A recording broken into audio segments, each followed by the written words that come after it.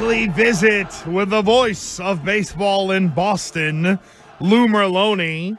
He'll join us on the Harbor One hotline, but Lou is sponsored by McFarland Energy, the heating, cooling, and bioheat delivery pros that Eastern Mass and all of Cape Cod depend on. McFarlandEnergy.com, by the E.L. Harvey companies, including Nauset and Miga Disposal, your local trash collection and recycling providers, and by Aviva Trattoria, Italian-inspired, locally made from fresh, whole, locally sourced ingredients. To our friend Lou Merloni on the Harbor One hotline. Good morning, Louis. How are you? I'm good. And, I always chuckle like when you guys throw that "what" in there after Alex Cora kind of asked me about a question. It's sort of like, "What?" I'm not interested, but go ahead. on Good Friday, we have Angry Lou. After a Red Sox win, Lou, I was the pessimist. I went with the Marlins in the Marlins. I went with the Mariners in the parlay last night. And the Red Sox go out and get a 6-4 win. What was your biggest takeaway from last night? Yeah, they're going to win about 105 games this year. You're just looking for more checks. Is that, like last year's team would have given up 2 or 3 more runs in the exact same ball game because defensively you don't turn to double play in the first inning. A run scored. There's a man on second or a man on first with 2 outs. There's a double in the gap. And Bayo in the first inning of the first game of the year is down 2-0. Instead, your shortstop turns to double play, which is what big leaguers do. And your second baseman turns to double play. And there was other ones too that were like Valdez made a great play to his left. Like defensively, last year's team would have lost this baseball game, and it would have been the exact same people on the field, and the exact same thing would have played out. And the athleticism was the other thing that stood out, like just on the base pass. Running, stealing. It's just a different, younger vibe type team, more athletic. And that was a fun one to watch last night. Yeah, so not to get all caught up in, the emotions and the high that comes with an opening day win, but it basically feels like everything you were saying coming out of training camp, spring training, which I think was pretty optimistic. Like, I'll paraphrase that. You thought that this team is going to be better than people are giving them credit for based on what you saw. Yeah, and last night was just a little sample of it. It's just small, but that's just kind of what we saw. And listen, the biggest concern is depth, And then even before the game, I'm like, what if guys do stay healthy and depth all of a sudden isn't like an issue? What can they be? And it's unrealistic, But the question is, can they stay in it? Can they stay healthy enough? And then see what Breslow or the ownership found it feels like at the deadline, because there's been so much inactivity the last couple of years to help this squad out. But listen, it's a good team. It's not a roster anybody should pick to win the World Series or anything, but their outfield flies. Like guys are moving around defensively. There's, so it's just a different, energy, like kind of around it, right? Youth and athleticism. Lou, it's not the kind of FE as Fourier would have referred to, right? Is it false? Yeah. It's not the false enthusiasm. These guys seem to be really buying in. And part of that, too, though, is like that's why last night was kind of really big to even buy into it even more, right? Like to buy what everyone's selling, like kind of to fall into that vibe of like Bayo can handle it. And then he goes out and wasn't sharp, but still threw the ball, gave him a chance to win. That Devers is a different animal, that O'Neill can really help this team, that defensively Story's a difference maker, that, we're a different team. Trust us. And to go out and win game 1 helps with the buy-in. Like I think they buy in, but you just got to see it too, right? So listen, it's one game. Okay. But I tell you, it's been a Cora. I had no idea. Cora's 0-5 on opening days.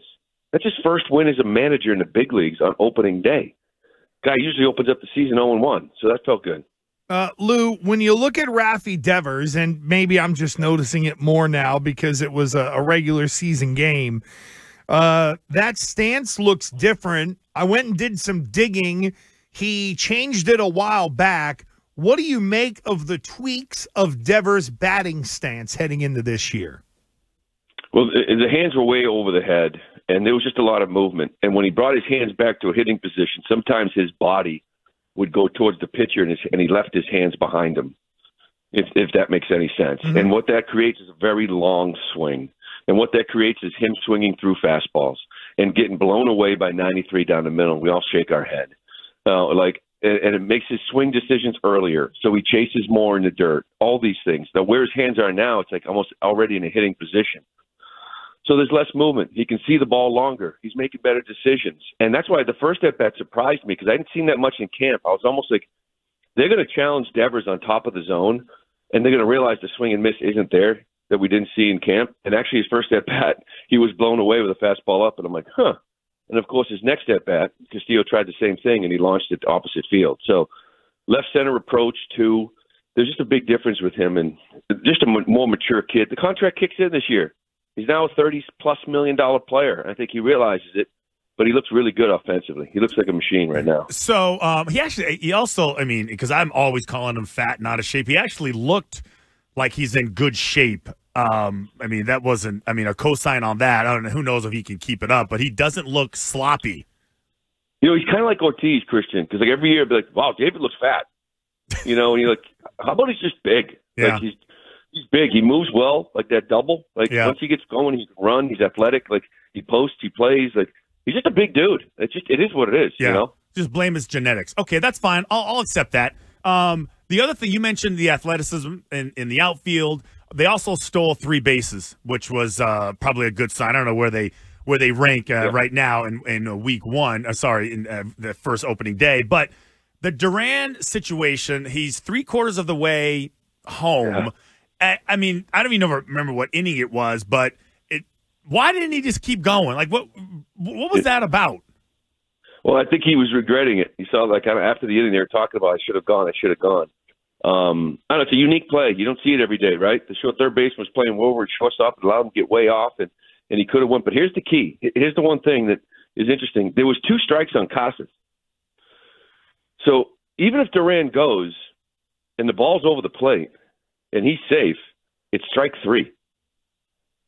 So, you know, like, it's a tough count to do it in because Tristan still has 2 strikes. So, you know what I mean? Like, if he kind of quick pitches and throws to the plate to try to panic and it's over the plate, he might be safe, but it's strike 3, inning over. Is that it was just a weird time to do it. Yeah, Lou, I was going to say, is that an indicator that the base running still needs to kind of come along for this group? I know they stole 3 bags last night, and some of that is really pitch clock and situational. Do you think this will be a better base running group, or is that maybe an indication that there's still a ways to go? Yeah, no, I don't think that was like a negative. You know, I would have liked to have seen him do it just to kind of set a tone. You know, like, this is the way we're playing. Like, you know what I mean? You can whatever you give us, we're going to take it. Make the aggressive mistake, right? Yeah. That's not a mistake in my mind, though. You know, Nick, like, oh my God, I can't believe Duran didn't steal home. Like, they're awful base running team. Like, you'd never say that. Like, it's just an opportunity to let teams know we're going to continue to try to put pressure on you. I think the athleticism is going to make them a better base running team, but you also don't want to run around like a bunch of idiots, you know, and running into outs too. So you got to kind of control it. So, Lou, before last night's game, did you have a win total in your head? Yeah, and unfortunately, it's probably like in that 83, 84 range, to where a couple injuries to the rotation could bounce them back to the low to mid 70s. Okay, so it's kind of, you know what I mean? Where are you landing? Where did you land on officially? Because my question is, like, based on, would you change it based on seeing the first game of the season? Well, I always felt like they could. 84 is about right. Listen, that team last year won 78 games and they went 12-24. They died down the stretch. They were. You're talking about the third week of August. They were on pace for 86, 87, 88 wins. So I think the depth is just kind of what bites them. But again, if guys do stay healthy, if you do see Garrett Whitlock the way he threw in camp, I'd still comfortably put it around 83, 84 wins. Lou, when do we start hearing players complain more about the new MLB jerseys from Nike and Fanatics? I don't know why. I'm not a big uniform guy, but I saw a lot of people across the country kind of writing about, got a real look at these new uniforms, and I could understand why, they're see-through or the players maybe didn't love them or anything like that. I don't know. What do you make? Is that a big deal or not? I think, Dresh, I think that's like a spring training thing. You know what I mean? Like, maybe like in camp or something with football players and stuff like that. But when the season starts, it's like, dude, I got other crap to worry about. other than whether my name is too small on the back of my jersey. Is that You know really? what I'm saying? Yeah, So- is that really what it is, or is it? They look a little snug on some guys. Well, they're always going to be snug on some people, but it's like the see-through thing. I think you deal with it, right? I don't know. You take the leopard sliders and you put those in the trash. Well, maybe you don't, just because you want to show off a little something. So Jake Taylor. Yeah. So, Lou, how much baseball did you watch yesterday? Did you watch a lot, or were you like doing the old aquarium thing like Cora was doing? Catching fish. no, I didn't. You know, I watched I think it was like that Yankee game, Houston game was on, so I watched a little bit of that. But Yeah. it was a long day, dude. I was up at like 5:30. I'm like, the game's in 17 hours or 15 hours. Like, what the hell am I going to do all day? Yeah, because Kind of you in know, that boat too. yeah, there is that hotel. I don't know where you guys are staying, and this is even my question though, but that where you can literally fish outside your window. I don't know where are you guys staying right now? There's a couple hotels right on the We're not water. that close. Yeah, we're not that close to the water, but luckily for me, we are close to a Nordstrom because I just got word that my bag is not. Oh, be there showing you up go. today, and I won't Yeah. have it. Oh, wait a minute. Forgot about we have that. a travel issue, Lou? Oh, you didn't hear about this? No, I missed this. I was getting my teeth Is done this- or whatever. is this I got kinda my like- loop. Is this kind of like Zoots when they lost your stuff there, Lou? Yeah, a quick little summary of it. Like the bag miscommunication was put on the bus back to Boston before a 10-day road trip. It was going to get shipped out to Seattle. Remember, and the text last night was, "Hey, have you heard about the issue with the bridge in Maryland?" And I knew I was screwed. I knew I was screwed. So now I got like 6 more days trying to live off of what I have. So I may have to do some more shopping. I was going to say, you were a former player, and I know it might make you feel like, a poser or whatever, but can't you get like a Red Sox warm-up just to kind of roam around in until whatever clothes you need to put on, you can then look like an adult? Like, can't they give you some stuff to kind of help you out a little bit? You're Framingham Lou, for God's sakes. I guess they could. I mean, luckily here in Seattle, it's kind of like, covered and, it's not that cold, but San Fran, like this time of year, it's not exactly very warm at night. So I just need a coat. I'm good. So Lou, if you got free time, right? So go to Pike's Market, right, and go ahead and see if they'll throw you some fish. Well, that's always the cheesy, touristy thing to do, which I'm sure have you ever done that before? Yeah, the fish thing is awesome. Like last year, my kid came with me, and I told him he had to go down. So we go down, and literally they threw a couple fishes, and he looked at me. He's like, "You brought me down here to watch a man throw a fish to another fish?" I used to love that.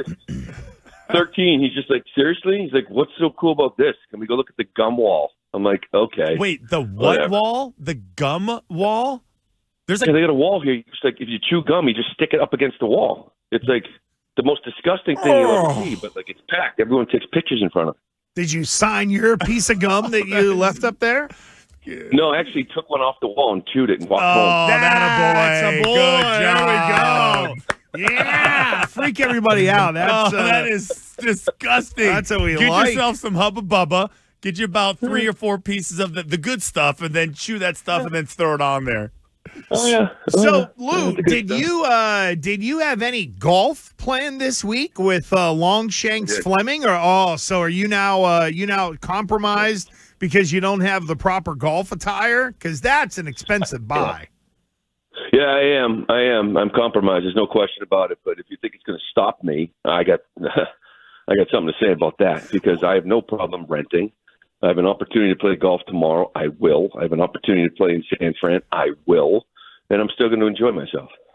Hey, and then tonight for dinner or In tomorrow, Red Sox cutoffs. Yeah, you be wearing like Cora's uniform. Look, I'm a coach. No, I'm a player. Oh, you can't They gave me a tell. pair of game pants. Yeah, they gave me an extra pair of game pants. They're see-through, so I'm just going to go commando. There you And go. I'm just going to go on the course and roll with it. Yeah, and hit up El Gaucho tonight. Who? El Gaucho, the restaurant I keep telling you to go to. Go to El Gaucho. Every restaurant you tell me to go to has been closed for 2 years. This one's open. You can't even get through it. You can't even get through it. You're laughing already. My God. I mean, poor Lou. Why are you trying to? Now, see, you're not being a good brother right now. Hey, You're He not. kills me. Like you're struggling. They left your bag. Fine. They left your bag somewhere. You now got to go to Nordstrom's and spend unnecessary money, especially to be able to hit the golf course. And meanwhile, you're trying to send him to the seedy side of town for a burger. It's a great restaurant. Look it up, Lou, and then next week I want to report. El Gaucho. Yeah, luckily I look up everything, all your recommendations, and they're usually like closed. That's happened once. Good. When you were in San Diego, it happened once. It's happened twice, I think. Okay, it's happened twice. I've been around for one. I promise you, it won't happen a third time. Okay, I'll look into it. Yeah, good steak. Lou, thanks, friend. We appreciate it. Stay on the grind out there, and hopefully, who knows? Maybe WEEI, maybe Ken Laird down the hall will send some WEEI gear to the hotel in Oakland, and you'll have a package there waiting. Just expense it, Lou. Yeah. Oh no, trust me. I know. That's why they couldn't sign Montgomery. yeah, right. Exactly. Thanks, buddy. We'll see you, Lou. All right, guys. Later. There you go. There goes our guy, Lou Merloni. El Gaucho is still open. I don't know. They are. They open at 4:00 today. Okay, I'm telling you, that's the one I got right. That's the only There was thing. another place in Seattle you told them was that was and then there was fine. the one in San Francisco that I think you knew. Mitchell Brothers. Yeah. It's a great. You even try to suck me in on that to get sell it to him and stuff. He knows about it, though. Poor bastard. Anyone who's played any sport, professional sport in San Francisco knows all about Mitchell Brothers. There might be nothing worse than the whole going on the road to work and your bag's gone. I like your idea. Just listen, hey, Alex, could you hook me up with some get some. No, seriously, some cleats. Go get some gear. No spikes. Like, this is what I would do. I'd be like, "Come on, man! They got my bag. Give me a warm up or whatever, just to bang around it." And then I call my wife and be like, "Listen, give me this, and this. Throw it in a box. Ship it to this hotel. Overnight it. I'll have it by Monday, and then you're okay." I just can't believe you didn't know about the gum wall playing in Seattle for all those years. I know that's got to be new. It says it. I just looked it up because Tube's got to bring that up. It started in the 90s. Oh, really? Did it really? The gum wall at the Kingdom? No, not at the Kingdom. It's got to be down at Pike Place Market. It's got to be it's got to be downtown Seattle. And it's in the Pike Place Market. Yeah. Okay. That's right where they throw the fish. So it's got to be somewhere in that vicinity. I've never been to Seattle. Because I would have been there. Absolutely. I would have been right in the middle of it. And that is disgusting. Oh, that is kind of gross. Now that I see the photo, for those watching on Twitch, twitch.tv/Boston There's a nice WEEI. picture with a dog in front of it, though. The gum wall? Ugh. Just the picture, Coop, is all we need. That is just nasty. Gum wall started in the 90s when local I was reading it. Okay. Coopage scrolled down on that. Somebody one, left. but That is pretty freaking gross. Just disgusting. Gum wall started in the 90s when local patrons and performers at Unexpected Productions. That sounds sketch. That's the underground grunge crew right there. That's what it is. Let's be different. Yeah, I wonder what other kind of movies might have been made there, if you know what I mean. Stick their used gum on the wall. Just gross. Just gross. Oh, they're an improv group. Oh, okay. Well, look at us. We're so They've called different. Pike